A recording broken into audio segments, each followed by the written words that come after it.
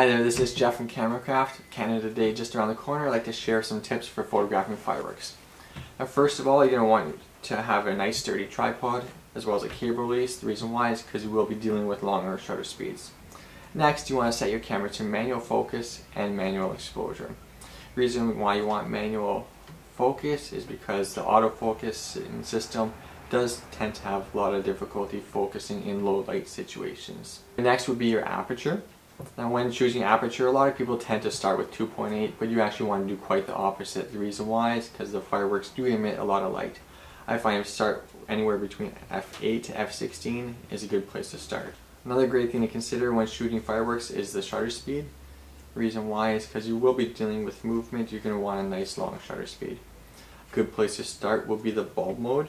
The reason why is because when you are in bulb mode, you can hit the shutter speed on the cable release and it will stay open until you release it.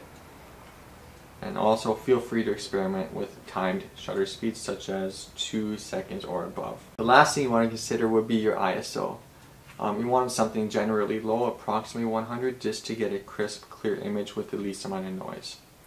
If you follow these few steps for shooting your fireworks, you'll end up with some great shots. My name's Jeff, and that's your tip for photographing fireworks.